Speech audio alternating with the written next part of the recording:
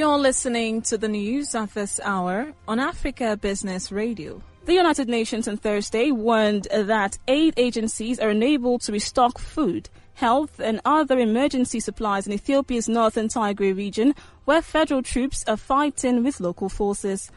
The UN Office for the Coordination of Humanitarian Affairs in its latest report on the crisis hurting the operations said telephone lines to the region were still down.